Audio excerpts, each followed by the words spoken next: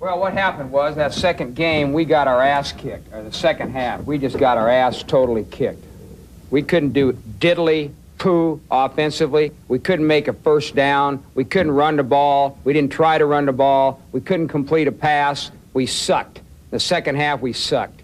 We couldn't stop the run. Every time they got the ball, they went down and got points. We got our ass totally kicked in the second half. That's what it boiled down to. It was a horse performance in the second half. Horse. I'm totally embarrassed and totally ashamed. All right, welcome everybody to the Hump Day Show. I am Los, your host, with the most, Public Enemy 59. Joining me today, we got Linkster 101, JP. Say what's up to the people. All right. We are now at the precipice of the NFL playoffs. Yes. Right? Couple of weeks to go. We're right at the end. There's still some playoff spots up for grabs. Correct. So we're going to kind of go over the playoff teams. We're going to go over who we think are going to grab the last positions and who are our predictions to kind of go deeper into the playoffs. And, our opinions on who we think have had the best seasons, breakout seasons, who's going to be MVP. So, let us know who you guys think deserve it. Fuck it, let's get right into it. So, first and foremost, let's go with the hottest team in the league right now, have clinched their division, are in the battle of clinching home field advantage, the Baltimore Ravens and Lamar Jackson. So we're going with the ASC.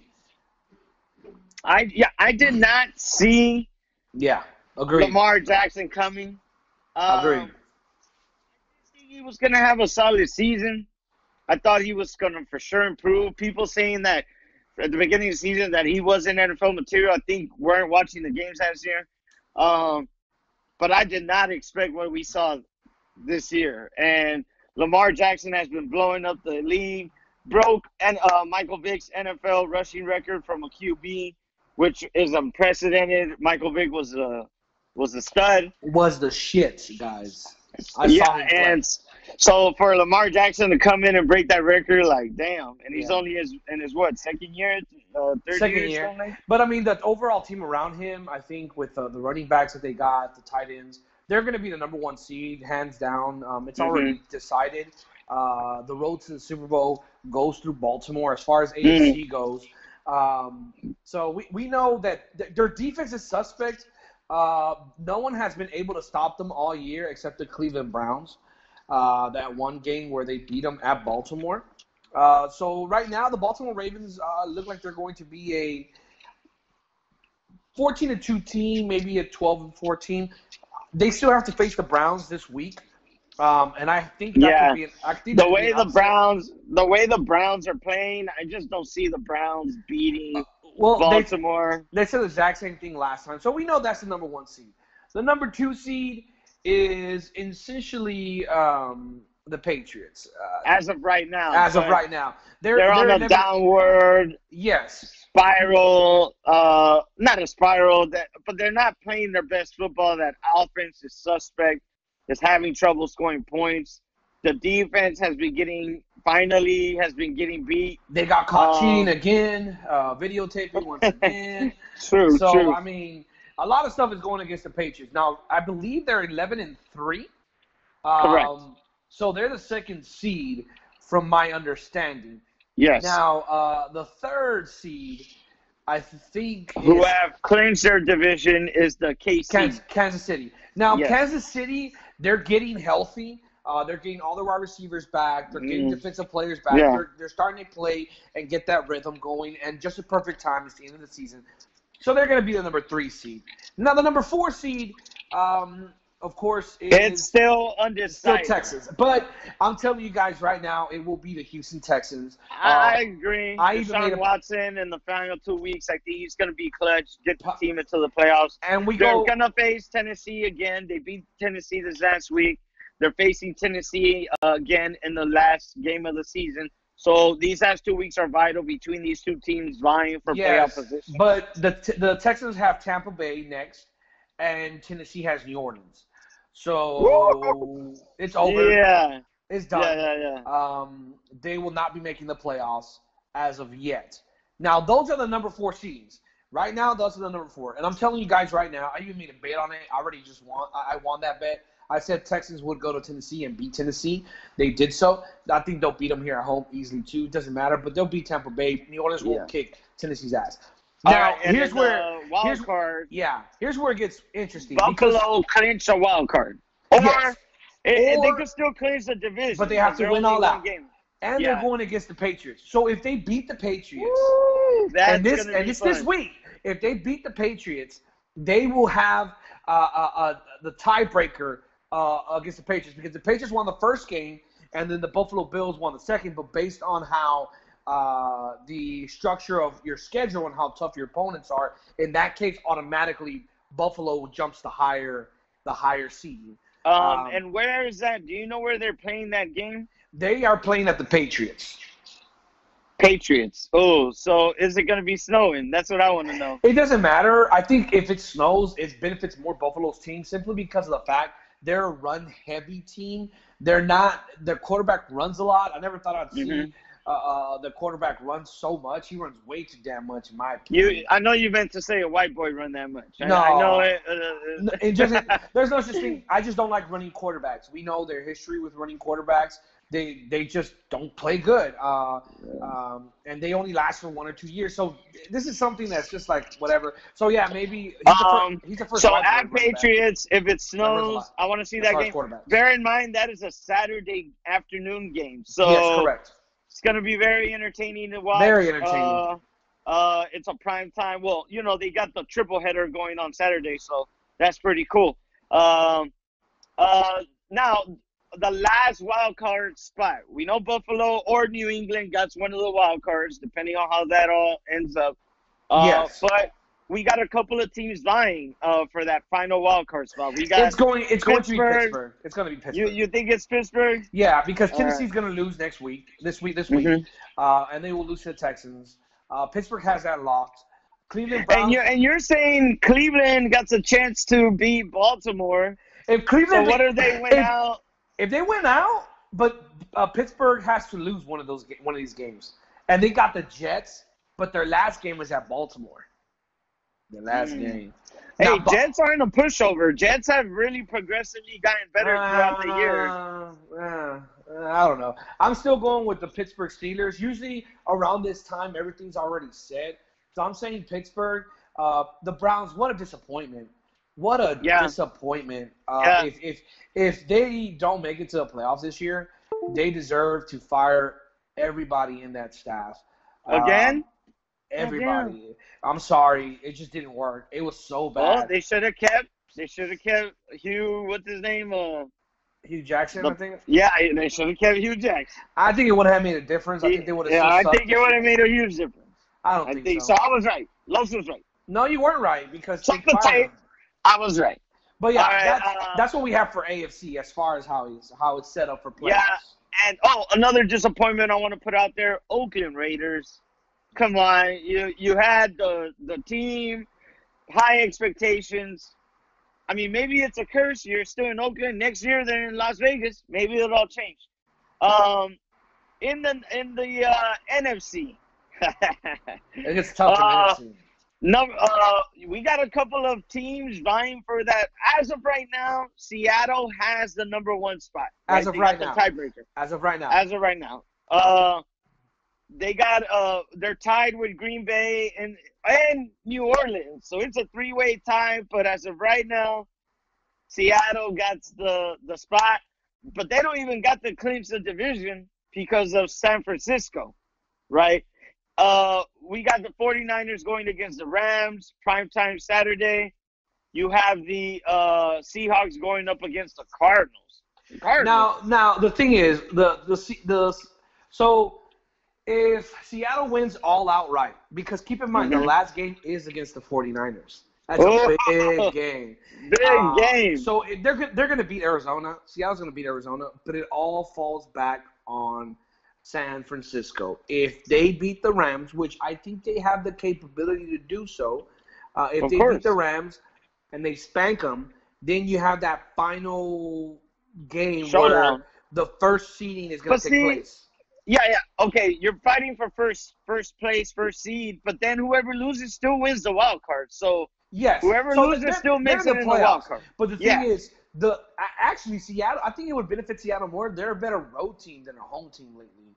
But they still want their home fans and that crowd to be a big factor. Yeah. Of course. That's what's going on in the first seeding and the first slot of the wild card. For the second seeding, we got Green Bay. Now Green Bay faces who this week? Let me check.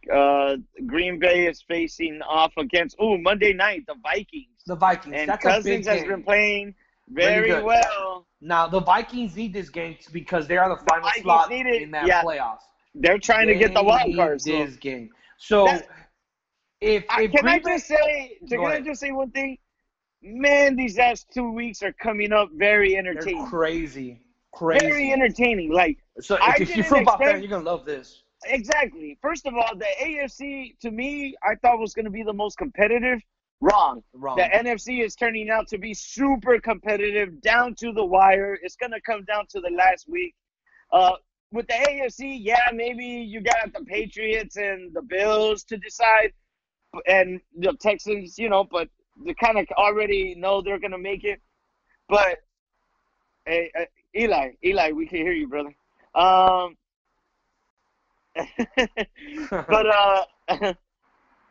okay. Sorry about the background noise, guys. But yeah, the NFC is turning out to be super entertaining, man. Well, what I can say right now, if Green Bay beats the Vikings, and are they playing at the Vikings or are they playing at Green Bay? At Vikings. If Green Bay beats the Vikings, they will get the number 2 seeding, hands down. If they lose to the Vikings, they will get the number 3. Now, New Orleans, I have a feeling they're going to win out the rest of the games. They will get the second seeding, so they'll get a playoff game. So all that leaves is really the most shittiest division in the NFL, which is the NFC East. You're talking about the Cowgirls. You're talking about Philly, Washington Giants. Worst division in football. Worst division in football. But that NFC South doesn't have that title anymore. It's the NFC East. Yeah. So as of right now, from the looks of it, the Cowboys are winning that spot. But I have a feeling they will lose to Philly, and Philly will go to the playoffs. But it's up in the air. That's another game. That's this week. This Sunday, I believe, at 3:25 on Fox, the game of the week, Philly versus the Cowgirls. So they're going to have to go battle it head-to-head. I don't trust Carson Wentz. He has no wide receivers. He's going to have to pull it out of his ass. And I hope he does and, kill that horrible franchise and their horrible fans for this year. Yeah, it's coming down to the wire, man. Minnesota, you got L.A., kind of fighting LA for Rams, but they have to win every season. They have to beat San Francisco, and then they have to beat the other game and be dependent on other teams to lose. That's not going to happen. You're right. Yeah, so it looks like Minnesota. If Minnesota can beat Green Bay, they take that slot, and you got Green Bay going into the wild card. Yeah, man, pretty entertaining these last couple of weeks. I'm excited to see where it goes. Now, we're going to talk about our surprise players of the year, or just players that have impressed you throughout the year. Who you got? I mean, number one overall, the MVP, who was a big surprise, which was Lamar Jackson. I think he's been the biggest surprise. No one thought he was going to be this good as far as running. Now, as I said before, running quarterbacks, they are one-hit wonder. Running aside, the guy could throw. The guy's been throwing darts, throwing touchdowns, extending plays with his feet. But he runs. But you know what? I've seen this before. I've seen this with Michael Vick. I've seen this with Vince Young. I've seen it with RG3. Running quarterbacks don't last long. 1 year, they'll get really, really good. Then all they need them to do is play good this year and win a Super Bowl. Yeah, and win a Super Bowl. That's it. That's all they need. I honestly don't think they will make it to the Super Bowl. But, I mean, they are my pick coming out of the AFC. I don't see anybody from the AFC stopping them. As far I agree. as Texans, Patriots, KC, I just don't see it. Yeah. I think they will go to the Super Bowl, but they will lose the Super Bowl. From the NFC, I'm with New Orleans. I like. But the San refs, Fran. the refs are gonna find a way, bro. Well, good. Well, I mean, Why? I'm going for New Orleans because I picked them at the beginning of the year. But really, I like San Fran. I'm okay with San Fran winning the Super Bowl, getting 6 Super Bowls. Yeah, I'm okay. When you learn from the best of all time, you get good, bro. I'm okay with just anybody. I'm Minnesota, Green Bay. I'm okay with them. I just don't want Seattle to win. I don't want Seattle to win, and I don't want the Cowgirl, but they're going to lose. Another one of my big surprises of the year has been San Francisco's offense. I know I kind of knew their defense was going to be stellar. Yeah. But the fact that this team has become a hard-hitting, hard-nosed, grinding, running team, right? Behind Mostert, you got that just tough running game. And has given Garoppolo a chance to excel at the QB level there. I mean, to me, that's been a big surprise. It's about time. They're all those first-round picks that they got.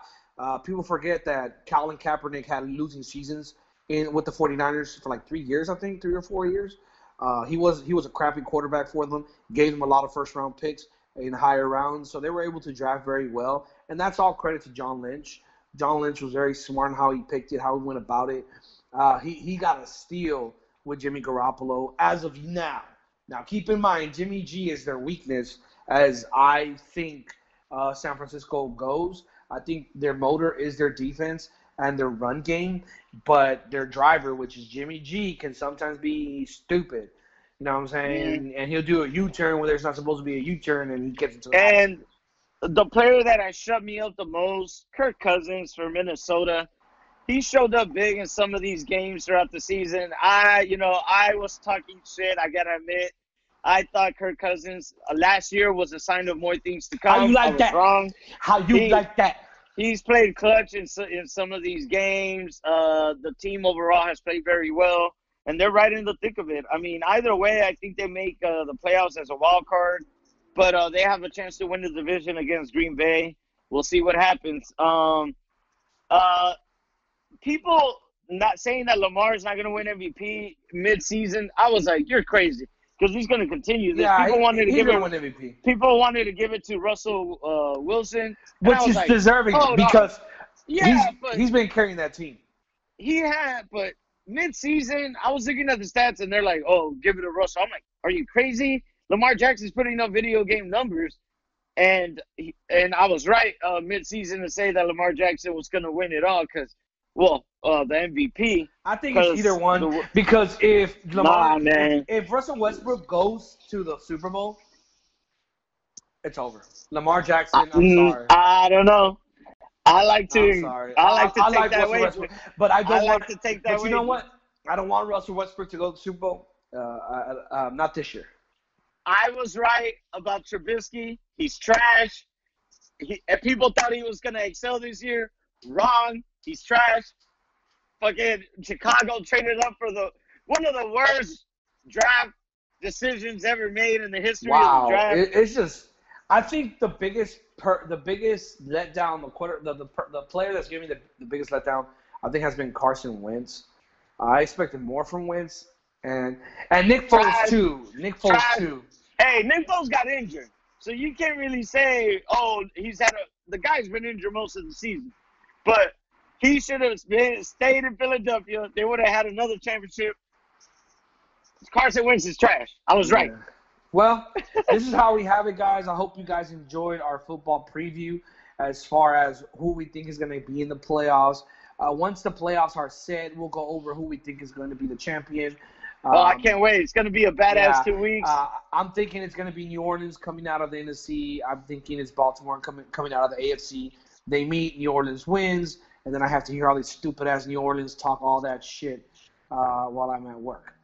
So, yeah, hopefully, it's San Francisco versus the Houston Texans, and Houston Texans beat San Francisco. That'd be nice. One can dream. One can dream. All right, but guys, tell us who y'all think is gonna make it into the playoffs. Who's your favorite team? Who's your favorite player? Offensive player of the year is gonna be the Carolina. What's his name? McCaffrey. Man, what a beast! What a weapon! Yeah, but what a waste of a year. Yeah. Tell us who you guys think is gonna win it all. But thank you guys for watching. Like, subscribe, share. Thank you guys. Peace. Wait, you can hear me? No. Yes.